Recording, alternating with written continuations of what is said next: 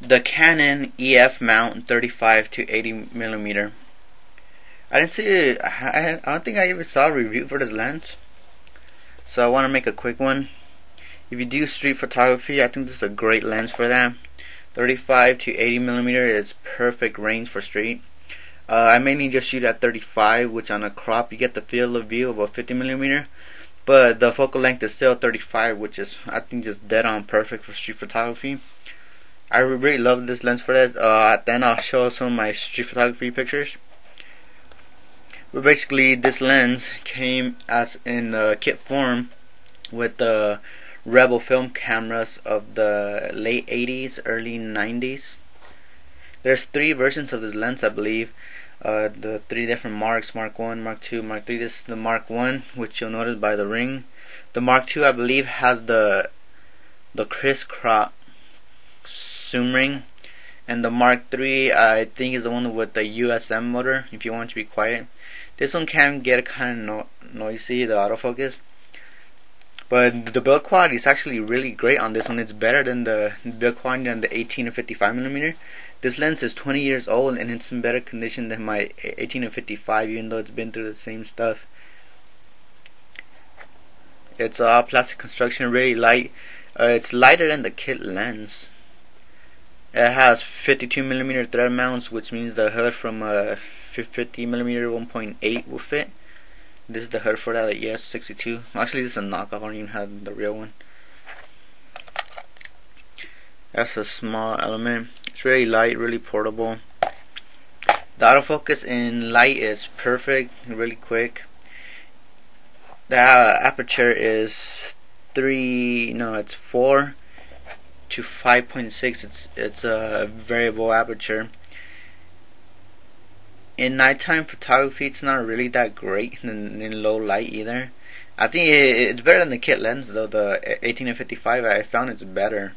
Actually, I don't know why it has a smaller aperture, but it's actually better in low light. In full daylight, it's really snappy. I take the last time I did a street photography little walk around, 99% of my shots were in focus, and that was like out of 300 shots. So it's really good, really snappy. Step down, it's really sharp, like tack sharp. F8 to F11. I don't think even an L lens could be sharper than that.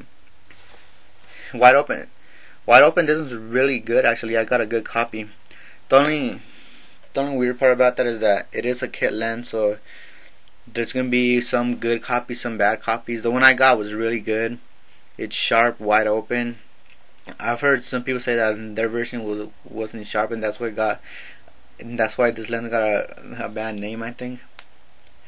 A lot of people use this lens for macro photography, but it's great for regular photography too. At the end of the video, I'll have some pictures. At 80mm, you get some nice blur in the background. It's really decent. Even at 5.6, if you stand close, you get like 10 inches of depth of field or something like that. It works out really good. But I think it comes to life in street photography. If you're into that, it's a great lens for that. Get this one with a cheap Rebel or something. It's an EF mount, which will work on EF or EFS cameras. Autofocus. The rear element doesn't protrude or anything. It works on a full frame. I haven't tried it on the full frame. I just tried it on my 10D, but it works great on that. I haven't tried it for video. I think it's in a nice range for video. The best part about these lenses, you can get them for as cheap as like $10 on eBay.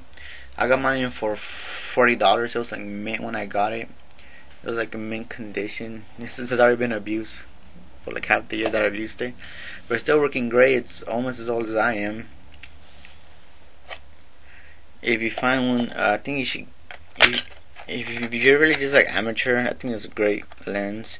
If you do street photography, I think it's one of the best values, because you're gonna be well, it depends on your style of shooting, but I like to shoot at f8, f11, and it just creates great images, edge to edge. I love it.